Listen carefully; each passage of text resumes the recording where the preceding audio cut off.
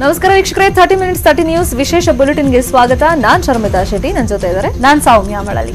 ವೀಕ್ಷಕರೇ, ಇವತ್ತಿನ ವಿದ್ಯಮಾನಗಳ ಪ್ರಮುಖ 30 ಸುದ್ದಿಯನ್ನು ಒಂದೊಂದಾಗಿ ನೋಡೋಣ. ಕೊರೋನಾ ವಿರುದ್ಧ ನಿರಂತರ ಹೋರಾಟದಲ್ಲಿರುವಂತಹ ರಾಜ್ಯದ ವೈದ್ಯಕೀಯ ಶಿಕ್ಷಣ ಸಚಿವರ ಮನೆಗೆ ಕೊರೋನಾ ಎಂಟ್ರಿ ಕೊಟ್ಬಿಟ್ಟಿದೆ. ವೈದ್ಯಕೀಯ ಶಿಕ್ಷಣ ಇಲಾಖೆ ಸಚಿವ ಡಾಕ್ಟರ್ ಕೆ ಸುಧಾಕರ್ ತಂದೆಗೆ ಕೊರೋನಾ ಸೋಂಕು ಕನ್ಫರ್ಮ್ ಆಗಿದೆ. ತಂದೆ ಸೋಂಕಿಗೆ ತುತ್ತಾಗಿರುವುದನ್ನು ಸ್ವತಃ ಸಚಿವರೇ ಟ್ವೀಟ್ ಮೂಲಕ ಸ್ಪಷ್ಟಪಡಿಸಿದ್ದಾರೆ. ಮೊದಲಿಗೆ ಸಚಿವರ ಸದಾಶಿವನಗರದ ಮನೆಯ ಅಡುಗೆ ಕೆಲಸ ಮಾಡುವವರಿಗೆ ಸೋಂಕು ದೃಢಪಟ್ಟಿತ್ತು. ಬಳಿಕ ಸುಧಾಕರ್ ತಂದೆಯಲ್ಲೂ ಕೊರೋನಾ ಲಕ್ಷಣ ಕಂಡುಬಂದಿತ್ತು. ಇವತ್ತು ಸುಧಾಕರ್ ತಂದೆಗೂ ಸೋಂಕು ದೃಢವಾಗಿದೆ. ಹೀಗಾಗಿ ಸಚಿವರ ಇಡೀ ಕುಟುಂಬಕ್ಕೆ ಕೊರೋನಾ ಟೆಸ್ಟ್ ಅನ್ನು ಮಾಡಲಾಗಿದೆ. ಕುಟುಂಬದ ವರದಿಗಾಗಿ ಆತಂಕದಿಂದ ಕಾಯ್ತಿದ್ದೀವಿ ಅಂತ ಹೇಳಿರುವ ಸಚಿವರು ನಿಮ್ಮೆಲ್ಲರ ಹಾರೈಕೆ ಇರಲಿ ಅಂತ ಟ್ವೀಟ್ ಮಾಡಿದ್ದಾರೆ. ಸದ್ಯ ಸಚಿವರ ಇಡೀ ಕುಟುಂಬ ಹೋಮ್ ಕ್ವಾರಂಟೈನ್ನಲ್ಲಿದೆ. ಸಾಮಾಜಿಕ ಅಂತರ ಕಾಯ್ದುಕೊಂಡು ಇಮ್ಯುನಿಟಿ ಪವರ್ ಹೆಚ್ಚಿಸೋ ಆಹಾರವನ್ನು ಸೇವಿಸ್ತಾ ಇದ್ದಾರೆ. ಇಡೀ ಕುಟುಂಬಕ್ಕೆ ಧೈರ್ಯ ತುಂಬುತ್ತಿರುವಂತಹ ಸಚಿವರು ಕಟ್ಟುನಿಟ್ಟಾಗಿ ಕೋವಿಡ್ ಮಾರ್ಗಸೂಚನೆ ಪಾಲನೆ ಮಾಡುವಂತೆ ಕುಟುಂಬಕ್ಕೆ ತಿಳಿಸಿದ್ದಾರೆ. ಅಲ್ಲದೆ ಸುಧಾಕರ್ ತಂದೆಯ 14 ಪ್ರೈಮರಿ ಕಾಂಟ್ಯಾಕ್ಟ್, 26 ಸೆಕೆಂಡರಿ ಕಾಂಟ್ಯಾಕ್ಟ್ ಗುರುತಿಸಿರುವಂತಹ ಆರೋಗ್ಯ ಇಲಾಖೆ ಅವರ ಕ್ವಾರಂಟೈನ್ಗೆ ಸಿದ್ಧತೆಯನ್ನ ಮಾಡ್ತಾ ಇದೆ.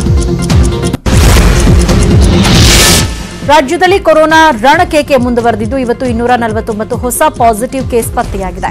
ಸೋಂಕಿತರ ಸಂಖ್ಯೆ 9399ಕ್ಕೆ ಏರಿಕೆಯಾಗಿದೆ. ಕಳೆದ 24 ಗಂಟೆಗಳಲ್ಲಿ ರಾಜ್ಯದಲ್ಲಿ 5 ಮಂದಿ ಕೊರೋನಾದಿಂದ ಸಾವನ್ನಪ್ಪಿದ್ದು ರಾಜ್ಯದ ಕೋವಿಡ್ ಸಾವಿನ ಸಂಖ್ಯೆ 142ಕ್ಕೆ ಏರಿದೆ. ಬೆಂಗಳೂರಿನಲ್ಲಿ ಅತಿ ಹೆಚ್ಚಿನ ಸೋಂಕಿತರು ಸಿಕ್ಕಿದ್ದು ಇಂದು ಕೂಡ ರಾಜಧಾನಿಯಲ್ಲಿ ಸಿಕ್ಕಿರುವ ಹೊಸ ಸೋಂಕಿತರ ಸಂಖ್ಯೆ 100ರ ಗಡಿ ದಾಟಿದೆ. ಕಲಬುರಗಿಯಲ್ಲಿ 27 ಕೇಸ್ ಸಿಕ್ಕಿದ್ದು ಇದರಲ್ಲಿ 6 ಮಕ್ಕಳಿದ್ದಾರೆ. ಇನ್ನು ವಿಜಯಪುರದಲ್ಲಿ 15, ಉಡುಪಿ 14, ದಕ್ಷಿಣ ಕನ್ನಡ 12, ದಾವಣಗೆರೆಯಲ್ಲಿ 9, ಉತ್ತರ ಕನ್ನಡ ಹಾಗೂ ಬಾಗಲಕೋಟೆಯಲ್ಲಿ ತಲಾ 6, ಬೀದರ್ ಹಾಗೂ ಚಿಕ್ಕಮಗಳೂರಿನಲ್ಲಿ ತಲಾ 5, ಧಾರವಾಡ ಹಾಗೂ ಬೆಂಗಳೂರು ಗ್ರಾಮಾಂತರ ಜಿಲ್ಲೆಯಲ್ಲಿ ತಲಾ 4, ರಾಮನಗರದಲ್ಲಿ 3, ಚಿತ್ರದುರ್ಗ, ಕೋಲಾರ, ತುಮಕೂರು ಹಾಗೂ ಕೊಡಗಿನಲ್ಲಿ ತಲಾ 2, ಯಾದಗಿರಿ, ಮೈಸೂರು, ಚಿಕ್ಕಬಳ್ಳಾಪುರ, ಗದಗ ಹಾಗೂ ಕೊಪ್ಪಳದಲ್ಲಿ ತಲಾ 1 ಹೊಸ ಸೋಂಕಿತರು ಸಿಕ್ಕಿದ್ದಾರೆ. ರಾಜ್ಯದ 8 ಜಿಲ್ಲೆಗಳಲ್ಲಿ ಇವತ್ತು ಪಾಸಿಟಿವ್ ಸಿಕ್ಕಿಲ್ಲ. ಇವತ್ತು 111 ಮಂದಿ ಗುಣಮುಖರಾಗಿದ್ದು ಸದ್ಯ ರಾಜ್ಯದಲ್ಲಿ 3523 ಸಕ್ರಿಯ ಪ್ರಕರಣಗಳಿವೆ. ಇನ್ನು ರಾಜ್ಯದ ರಾಜಧಾನಿ ಬೆಂಗಳೂರು ಈಗ ಕೊರೋನಾ ರಾಜಧಾನಿ ಆಗ್ತಾ ಇದೆ. ನಿನ್ನೆ ಒಂದೇ ದಿನ 200ರ ಗಡಿ ತಲುಪಿದ್ದ ಬೆಂಗಳೂರಿನ ಸೋಂಕಿತರ ಸಂಖ್ಯೆ ಇವತ್ತು ಕೂಡ 100ರ ಗಡಿ ದಾಟಿದೆ. ಬೆಂಗಳೂರಲ್ಲಿ ಇವತ್ತು 126 ಹೊಸ ಪಾಸಿಟಿವ್ ಕೇಸಸ್ ಪತ್ತೆಯಾಗಿದೆ. ಈ ಮೂಲಕ ಬೆಂಗಳೂರಿನ ಒಟ್ಟು ಸೋಂಕಿತರ ಸಂಖ್ಯೆ 1398ಕ್ಕೆ ಏರಿಕೆಯಾಗಿದೆ. ಸಾವಿನಲ್ಲೂ ಮೊದಲ ಸ್ಥಾನದಲ್ಲಿರುವಂತಹ ಬೆಂಗಳೂರಲ್ಲಿ ಇವತ್ತು ಕೊರೋನಾಗೆ 3 ಸಾವನ್ನಪ್ಪಿದ್ದಾರೆ. ರಾಜ್ಯದಲ್ಲಿ ಇವತ್ತು 5 ಸಾವನ್ನಪ್ಪಿದ್ರೆ ಅದರಲ್ಲಿ 3 ಬೆಂಗಳೂರಿನವರೇ ಆಗಿದ್ದಾರೆ. ಬೆಂಗಳೂರಲ್ಲಿ ಸಾವಿನ ಸಂಖ್ಯೆ ಈಗ 67ಕ್ಕೆ ಏರಿಕೆಯಾಗಿದೆ. ಹೀಗೆ ಲಾಕ್ಡೌನ್ ತೆರವಾದ ಮೇಲೆ ಅನ್ಯ ರಾಜ್ಯದವರ ಪ್ರವೇಶ ಆದ್ಮೇಲೆ ಬೆಂಗಳೂರಲ್ಲಿ ಕೊರೋನಾ ಕಂಟ್ರೋಲ್ಗೆ ಸಿಗ್ತಾ ಇಲ್ಲ. ಆರೋಗ್ಯ ಇಲಾಖೆ ನಿಯಮಗಳನ್ನು ಗಾಳಿಗೆ ತೂರಿದ್ದರ ಪರಿಣಾಮ ಕೊರೋನಾ ಹೆಮ್ಮಾರಿ ಸಿಲಿಕಾನ್ ಸಿಟಿಯನ್ನ ಬೆಂಬಿಡದೆ ಕಾಡ್ತಾ ಇದೆ. ಬೆಂಗಳೂರು ಸದ್ಯಕ್ಕೆ ಕೊರೋನಾದಿಂದ ಪಾರಾಗುವಂತ ಲಕ್ಷಣ ಕಾಣ್ತಾ ಇಲ್ಲ. ರಾಜ್ಯದಲ್ಲಿ ಸೋಂಕಿತರ ಸಂಖ್ಯೆ ಹೆಚ್ಚುತ್ತಾ ಇರುವ ಹಿನ್ನೆಲೆಯಲ್ಲಿ ಇಂದು ಸಿಎಂ ಯಡಿಯೂರಪ್ಪ ತುರ್ತು ಸಭೆಯನ್ನು ನಡೆಸಿದ್ರು. ರಾಜ್ಯದಲ್ಲಿ ಮತ್ತೆ ಲಾಕ್ಡೌನ್ ಜಾರಿ ಬಗ್ಗೆ ಸಿಎಂ ಚಿಂತನೆ ನಡೆಸಿದ್ದಾರೆ. ಇನ್ನು ಬೆಂಗಳೂರಿನ 5 ವಾರ್ಡ್ಗಳಲ್ಲಿ ತಕ್ಷಣವೇ ಲಾಕ್ಡೌನ್ ಸೂಚಿಸಿದ್ದಾರೆ. ಸಿದ್ದಾಪುರ, ವಿವಿಪುರಂ, ಕಲಾಸಿಪಾಳ್ಯ, ವಿದ್ಯಾರಣ್ಯಪುರ, ಧರ್ಮರಾಯರ ದೇವಸ್ಥಾನ ವಾರ್ಡ್ ಲಾಕ್ಡೌನ್ ಮಾಡಲಾಗಿದೆ. ಲಾಕ್ಡೌನ್ ಪಾಲನೆಗೆ ಸರ್ಕಾರ ಕಟ್ಟುನಿಟ್ಟಿನ ಸೂಚನೆಯನ್ನ ಕೊಟ್ಟಿದೆ.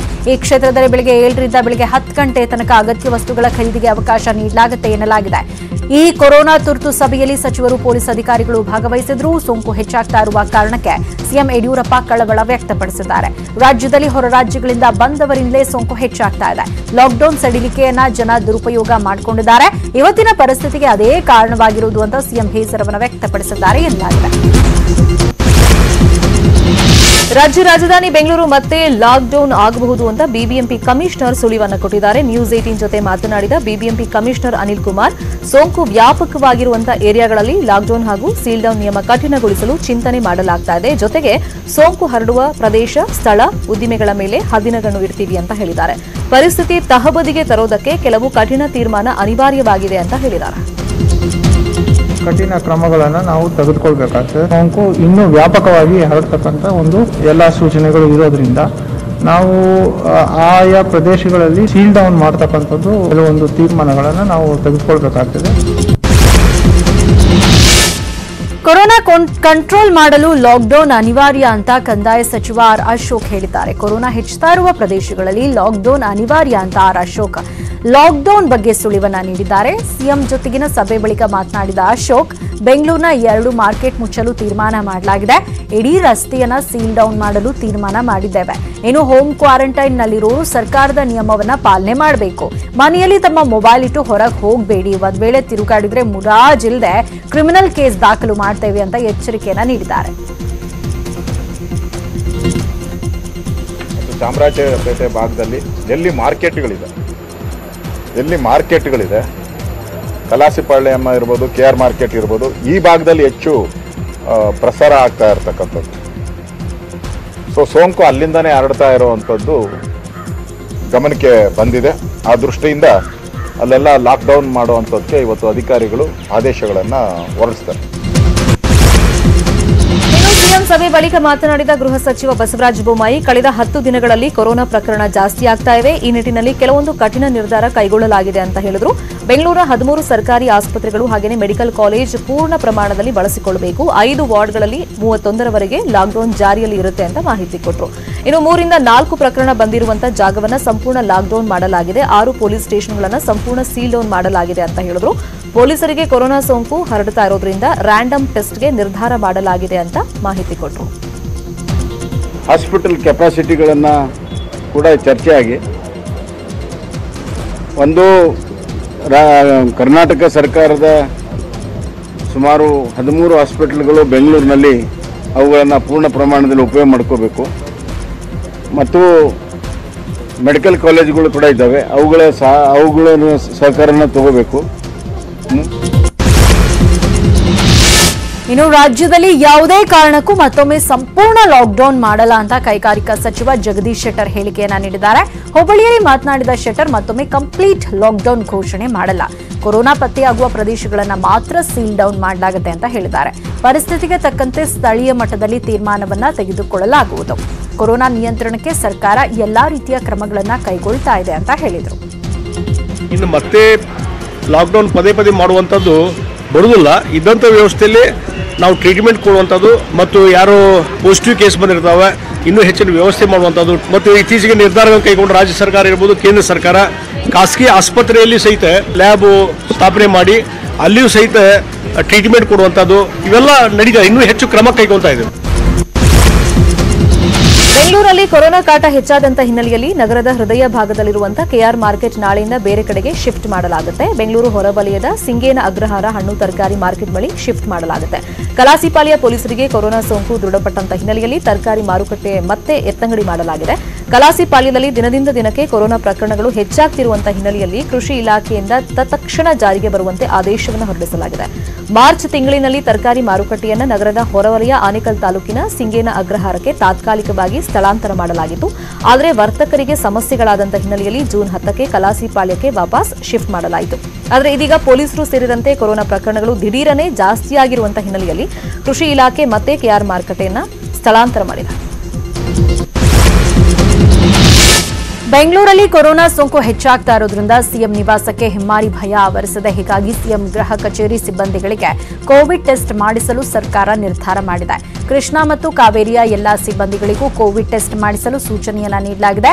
ರಜೆಯಲ್ಲಿದ್ದವರಿಗೂ ಬಂದು ಟೆಸ್ಟ್ ಮಾಡಿಸಿಕೊಳ್ಳುವಂತೆಯೂ ಸೂಚನೆಯನ್ನ ನೀಡಲಾಗಿದೆ. ಇತ್ತೀಚೆಗೆ ಗೃಹ ಕಚೇರಿಯಲ್ಲಿ ಕೆಲಸ ಮಾಡಿದ ಮಹಿಳಾ ಭದ್ರತಾ ಸಿಬ್ಬಂದಿಯ ಪತಿಗೆ ಕೊರೋನಾ ಸೋಂಕು ತಗುಲಿತ್ತು. ಆದರೆ ಪತ್ನಿಗೆ ನೆಗೆಟಿವ್ ಬಂದಿತ್ತು. ಆದರೂ ಸಿಎಂ ನಿವಾಸ ಹಾಗೂ ಗೃಹ ಕಚೇರಿಯ ಬಗ್ಗೆ ಆತಂಕ ಇದ್ದೇ ಇದೆ. ಹೀಗಾಗಿ ಗೃಹ ಕಚೇರಿ, ಕೃಷ್ಣಾ ಹಾಗೂ ಸಿಎಂ ನಿವಾಸ ಕಾವೇರಿಯ ಎಲ್ಲಾ ಸಿಬ್ಬಂದಿಗೂ ಕೊರೋನಾ ಪರೀಕ್ಷೆ ಮಾಡಿಸುವಂತೆ ಸರ್ಕಾರ ನಿರ್ಧಾರ ಮಾಡಿದೆ.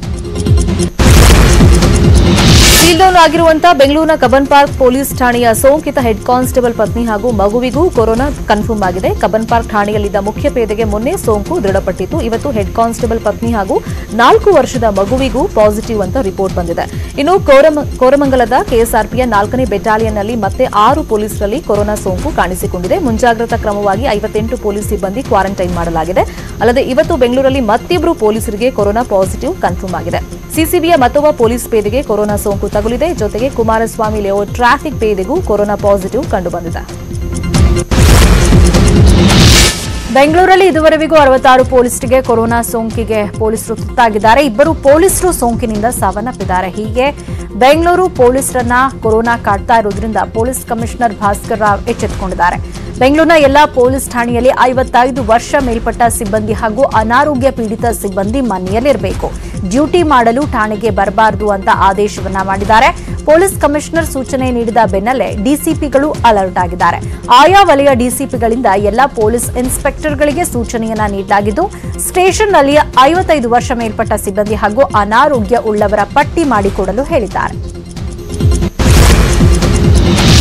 ದಕ್ಷಿಣ ಭಾರತದಲ್ಲಿ ಕೊರೋನಾ ಮುಕ್ತ ಜಿಲ್ಲೆಯಾಗಿದ್ದ ಚಾಮರಾಜನಗರದಲ್ಲಿ ಇದೀಗ 4 ಪಾಸಿಟಿವ್ ಕೇಸಸ್ಗಳಿವೆ. ತಮಿಳುನಾಡಿಗೆ ಹೋಗ್ಬಂದಿದ್ದ ಟೆಂಪೋ ಚಾಲಕನಿಗೆ ಸೋಂಕು ಅಂಟಿರೋ ಬೆನ್ನಲ್ಲೇ ಟೆಂಪೋ ಚಾಲಕನ ಪ್ರಾಥಮಿಕ ಸಂಪರ್ಕದಲ್ಲಿದ್ದ ವ್ಯಕ್ತಿಯಲ್ಲೂ ಸೋಂಕು ದೃಢಪಟ್ಟಿದೆ. ಇನ್ನು ಚಾಮರಾಜನಗರ ತಾಲೂಕು ಕಚೇರಿಯ ಸರ್ವೆ ಇಲಾಖೆಯ ಮಹಿಳಾ ನೌಕರಿಗೆ ಸೋಂಕು ಕನ್ಫರ್ಮ್ ಆಗಿದೆ. ಮಹಿಳೆಗೆ ಸೋಂಕಿನ ಲಕ್ಷಣ ಕಂಡು ಬಂದಿದ್ದರಿಂದ ಸ್ಯಾಂಪಲ್ ಪರೀಕ್ಷೆಯನ್ನು ಮಾಡಲಾಗಿತ್ತು. ಇವತ್ತು ಸೋಂಕು ದೃಢಪಟ್ಟಿರೋದ್ರಿಂದ ತಾಲೂಕು ಕಚೇರಿಯನ್ನು ಸ್ಯಾನಿಟೈಸ್ ಮಾಡಲಾಗಿದೆ. ನಗರದ ಭಗೀರಥ ನಗರ ಬಡಾವಣೆಯನ್ನು ಸೀಲ್ ಡೌನ್ ಮಾಡಲಾಗಿದೆ. ಇವತ್ತಿನ 2 ಸೋಂಕಿತರನ್ನ ಚಾಮರಾಜನಗರದ ಕೋವಿಡ್ ಆಸ್ಪತ್ರೆಗೆ ದಾಖಲು ಮಾಡಲಾಗಿದೆ. ಸದ್ಯ ಚಾಮರಾಜನಗರದಲ್ಲಿ 3 ಸಕ್ರಿಯ ಕೊರೋನಾ ಕೇಸಸ್ ಇದೆ. ಓರ್ವ ಗುಣಮುಖನಾಗಿ ಡಿಸ್ಚಾರ್ಜ್ ಆಗಿದೆ. ಬೆಂಗಳೂರಿನ ಕೋವಿಡ್ ಆಸ್ಪತ್ರೆ ವಿಕ್ಟೋರಿಯಾ ಆಸ್ಪತ್ರೆ ಅವ್ಯವಸ್ಥೆಯ ಆಗರ. ರೋಗಿಗಳ ಪರದಾಟ ಮುಂದುವರೆದಿದ್ದು ಸರಿಯಾಗಿ ಊಟ ನೀಡ್ತಾ ಇಲ್ಲ ಅಂತ ಆರೋಪಿಸಿ ರೋಗಿಗಳು ಪ್ರತಿಭಟನೆಯನ್ನ ನಡೆಸಿದ್ದಾರೆ. ಸಂಜೆ 4 ಗಂಟೆಯಾದ್ರೂ ಊಟ ನೀಡಿಲ್ಲ, ಊಟ ನೀರು ನೀಡಿ ಅಂತ ಅಂಗಲಾಚಿದ್ದಾರೆ. ನಾವಿಲ್ಲಿ ಸಾಯ್ತಾ ಇದ್ದೇವೆ, ದಯಮಾಡಿ ಸಹಾಯ ಮಾಡಿ, ಇಲ್ಲದಿದ್ರೆ ನಮ್ಮನ್ನ ಮನೆಗೆ ಕಳುಹಿಸಿ. 19 ದಿನ ಕಳೆದ್ರೂ ನಮ್ಮನ್ನ ಚೆಕಪ್ ಕೂಡ ಮಾಡಿಲ್ಲ ಅಂತ ಅಳಲನ್ನ ತೋಡ್ಕೊಂಡಿದ್ದಾರೆ. ಏನು ಬೆಂಗಳೂರಿನ ಕೋವಿಡ್ ಆಸ್ಪತ್ರೆಗಳಲ್ಲಿ ಹಾಸಿಗೆಗಳೇ ಇಲ್ಲ. ವಿಕ್ಟೋರಿಯಾ ಬೌರಿಂಗ್ ಆಸ್ಪತ್ರೆಯಲ್ಲಿ ಹಾಸಿಗೆಯೇ ಖಾಲಿ ಇಲ್ಲ. ರೋಗಿಗಳು ಆಸ್ಪತ್ರೆಗೆ ಹೋದ್ರು, ನಾಳೆ ಬನ್ನಿ ಹಾಸಿಗೆ ಇಲ್ಲ ಅಂತ ಆಸ್ಪತ್ರೆ ಸಿಬ್ಬಂದಿ ವಾಪಸ್ ಕಳುಹಿಸುತ್ತಿದ್ದಾರೆ.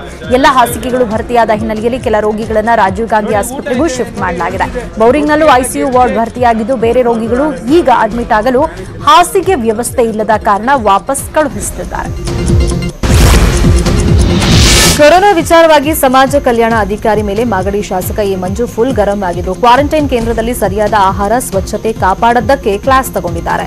ರಾಮನಗರ ಜಿಲ್ಲೆಯ ಮಾಗಡಿಯ ಪುರಸಭೆ ಕಚೇರಿಯಲ್ಲಿ ನಡೆದಂತ ಕೋವಿಡ್ ಸಭೆಯಲ್ಲಿ ಶಾಸಕರು ಅಧಿಕಾರಿ ಕುಮಾರಸ್ವಾಮಿಗೆ ಹಿಗ್ಗಾಮುಗ್ಗಾ ತರಾಟೆಗೆ ತಗೊಂಡ್ರು. ನಿಮ್ಮ ಮನೆಯವರಿಗೆ ಆ ಊಟ ತಿನ್ನಿಸಿ ಅಂತ ಕ್ಲಾಸ್ ತಗೊಂಡ್ರು. ಕ್ವಾರಂಟೈನ್ ಕೇಂದ್ರದಲ್ಲಿದ್ದವರ ಮನೆಯವರು ದೂರು ಕೊಟ್ಟಿದ್ದಕ್ಕೆ ಶಾಸಕರು ಗರಂ ಆಗಿ ಅಧಿಕಾರಿಯನ್ನ ಮಾತಲ್ಲೇ ಬೆಂಡೆತ್ತಿದ್ರು.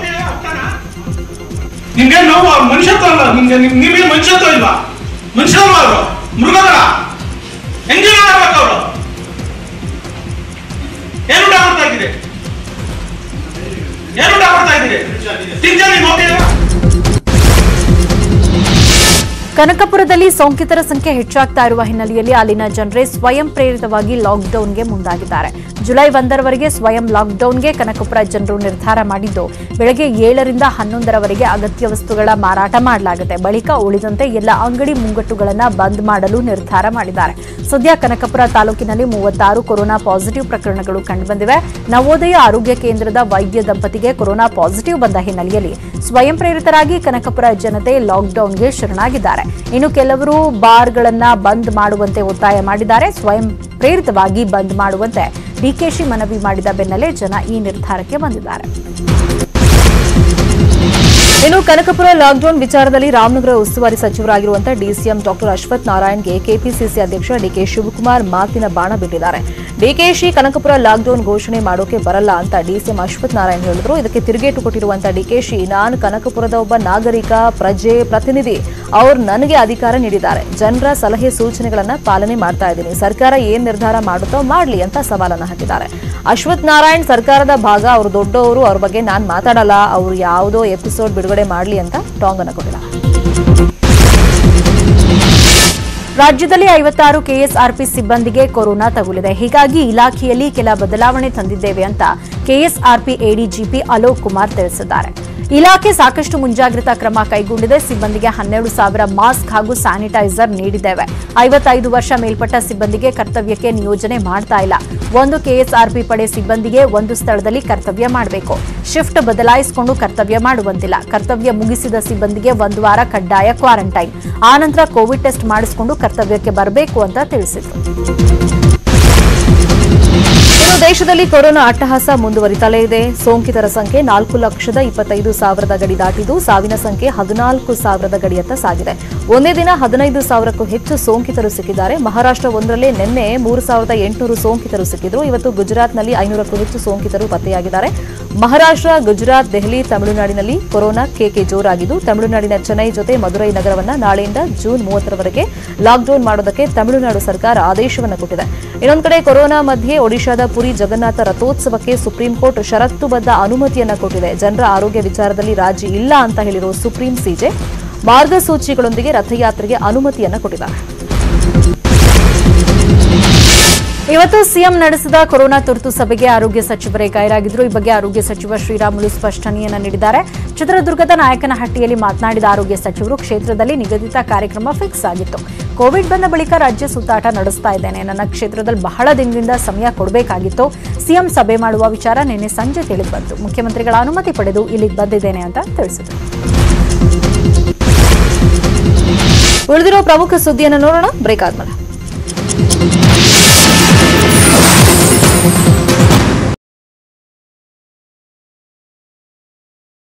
ನೋಡೋಣ.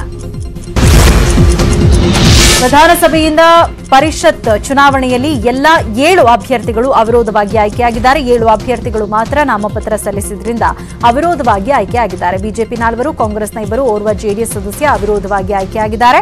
ಬಿಜೆಪಿಯಿಂದ ಎಂಟಿಬಿ ನಾಗರಾಜ್, ಆರ್ ಶಂಕರ್, ಸುನಿಲ್ ವಲ್ಯಾಪುರೆ, ಪ್ರತಾಪ್ ಸಿಂಹ ನಾಯ್ಕ್, ಕಾಂಗ್ರೆಸ್ನಿಂದ ಬಿಕೆ ಹರಿಪ್ರಸಾದ್, ನಸೀರ್ ಅಹಮದ್, ಜೆಡಿಎಸ್ನಿಂದ ಗೋವಿಂದರಾಜು ವಿಧಾನ ಪರಿಷತ್ಗೆ ಪ್ರವೇಶವನ್ನು ಪಡೆದಿದ್ದಾರೆ.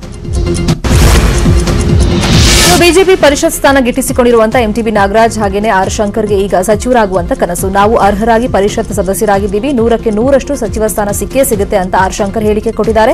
ಬಿಎಸ್ವೈ ನನ್ನ ಸಚಿವರನ್ನಾಗಿ ಮಾಡ್ತಾರೆ, ಯಾವಾಗ ಬೇಕಾದರೂ ಸಚಿವರಾಗಿ ಮಾಡಬಹುದು ಅಂತ ಹೇಳಿಕೆ ಕೊಟ್ಟಿದ್ದಾರೆ. ಇನ್ನು ಸಚಿವ ಸ್ಥಾನದ ಬಗ್ಗೆ ಯಡಿಯೂರಪ್ಪ ಪಕ್ಷದ ವರಿಷ್ಠರು ತೀರ್ಮಾನ ಮಾಡ್ತಾರೆ ಅಂತ ಹೇಳಿದ ಎಂಟಿಬಿ ನಾಗರಾಜ್, ಮುಂದೆ ಗೊತ್ತಾಗುತ್ತೆ ಅಂತ ಹೇಳಿದ್ದಾರೆ. ನಾವು ಕೊರೋನಾ ಸಮಯದಲ್ಲೇ ಪರಿಷತ್ ಸದಸ್ಯರಾದವರು ನಮ್ಮನ್ನ ಕೊರೋನಾ ಪರಿಷತ್ ಸದಸ್ಯರು ಅಂತ ಕರೆದು ಬಿಡ್ತಾರೇನೋ ಅಂತ ಎಂಟಿಬಿ ಹಾಸ್ಯ ಚಟಾಕಿ ಕೂಡ ಹಾರಿಸಿದ್ರು.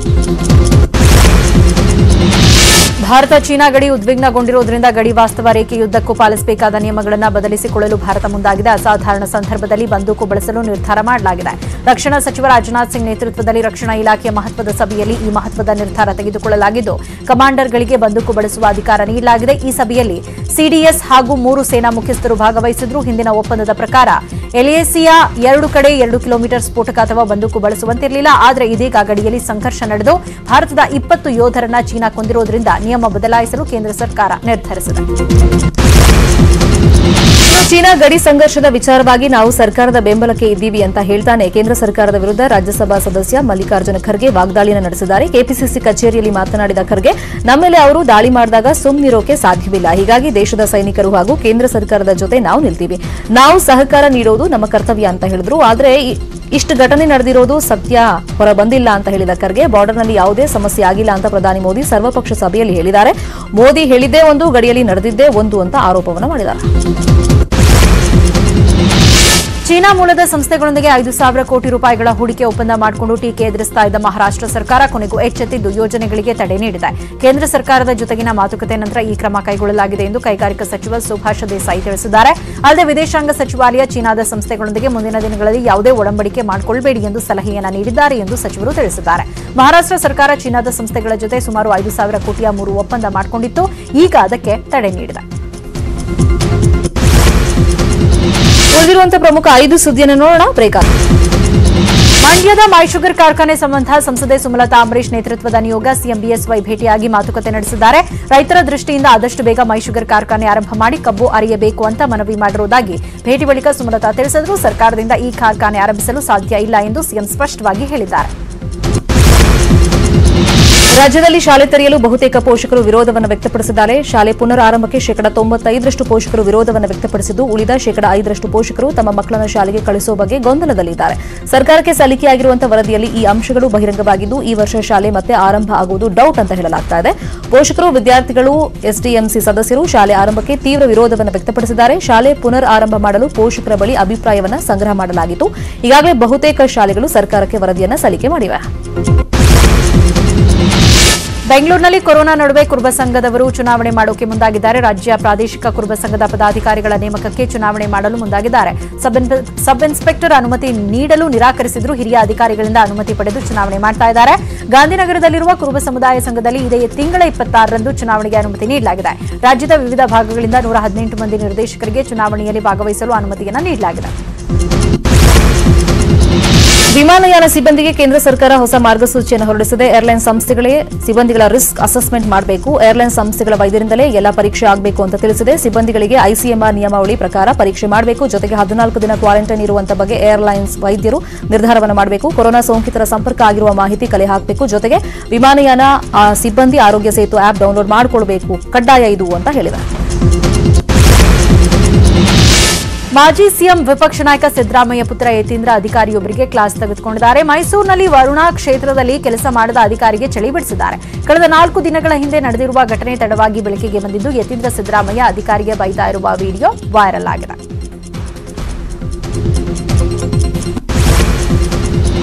ಇದು ಸದ್ಯದ ನ್ಯೂಸ್ ಅಪ್ಡೇಟ್ಸ್. ನೋಡ್ತಾ ಇರಿ News18 ಕನ್ನಡ. ಜಾಲ ನಮ್ಮದು, ಬಲ ನಿಮ್ಮದು.